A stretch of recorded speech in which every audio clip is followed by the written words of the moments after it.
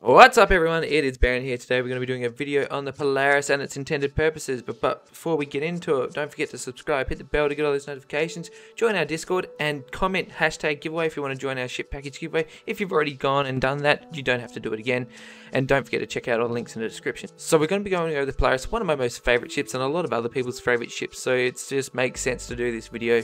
So we're going to be going over why you can use this ship, for why you use it, and the intended uses, and just some uses you could probably just think of using. I mean, it's all up to you. Let me know in the comments what you intend to use it for, but I know I'm going to be capitalizing on this ship as much as I can, since I will be getting it with real money. So with the Polaris, it's going to have an intended purpose, and it's going to have a lot of unintended purposes and a lot of sort of purposes that people are going to use it for, because, you know, it's that gameplay loop is there. Now, I know for me, having those size 10s and the little missiles, it's going to be an amazing ship. I know a lot of people love the Perseus. I will do one on that later on. But with this, you could probably go and do some piracy. So when you're doing a little bit of piracy, you could go to miners, you could go to cargo haulers, data haulers, any sort of operation that is hauling some sort of cargo. Now you can also grab that cargo, and you could put it in the Polaris or have another ship come with you, so you can go put the cargo in the other ship. You could have an MSR if it's data as well, so you could then get that data and put it in another ship. But a lot of the servers on these ships do have a data kill switch, so it sort of does kill it, but we'll see how that works over in the long run.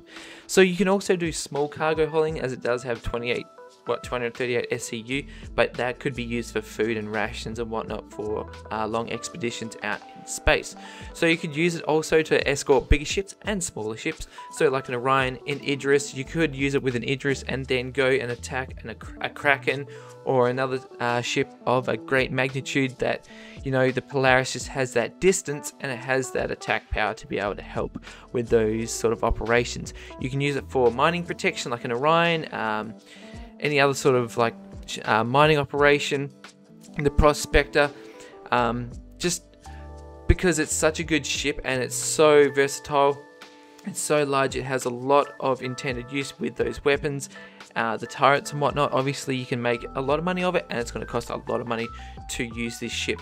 Now you can use it for bounty hunting as well, I would say, but then again you might not want to use it for bounty hunting, because using it for bounty hunting would then mean that you probably won't make as much money as you would like. You could probably use it for NPC bounties, and then you could use it for player bounties over in the long run, depending on what you really want to do in that sort of perspective of gameplay.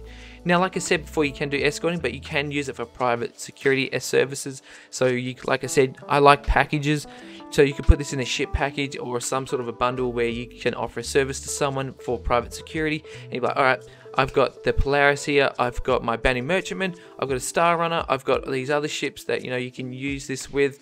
I mean, they're not good examples, but they are just some examples you can use this ship with. You could also put it in with an Idris M or an Idris P, depending on if you have those ships available. So you could also do pirate protection. So if someone's doing some piracy and they don't have a lot of ships to go with, I mean, obviously pirates are going to go and they're going to be prepared. They could pay someone else that sort of fee where you can go and protect them and help them do what they need to with their operations, which it'd probably be highly unlikely, but you could do it. But like I said, with the protection, you could use it to protect an endeavor, any sort of mining service, any sort of data collection as well, because obviously those ships are going to be quite vulnerable and they're going to need some sort of help. Now you could do bounty escorts, so you could escort criminals. You can also like escort them to where they can go and hack a crime stat possibly. It's all up to you, since this ship is heavily armored. You can go and also use it for jailbreaks. I mean, to use this as a jailbreak ship and to use those missiles and torpedoes to destroy turrets and sort of has it as a protection ship, you can also put a smaller ship in there to then get that smaller ship to go down and possibly pick someone up and bring him up to the Polaris and then go on your way. So you can also use it to, and this is just like a vaguely an idea, to destroy ships for the Reclaimer to come and salvage components and whatnot to then go and take to the Crucible to repair, take it to the Endeavor, and bang, there you go. You've got a component that you can then just go and overclock and sell it. Maybe even just put on one of your own ships. Now, another one I've been going on about is hiring the ship out to people. Now, like I said, hiring the ship out to people could greatly affect your income. It could be like a business opportunity as well, since a lot of people are going to be having Palatorian, and they're going to have a Legatus pack where they can then put a lot of those ships into packages and then hire them out to people. They do talk about the ship share program at PO, which I do talk about a lot. I'm just really interested in sort of this type of game loop where you can rent ships out, where you, like when you go out to a ship rental monitor or stand, and then you can go and hire a ship. Obviously, having the Polaris would be a greater cost per day or per hour.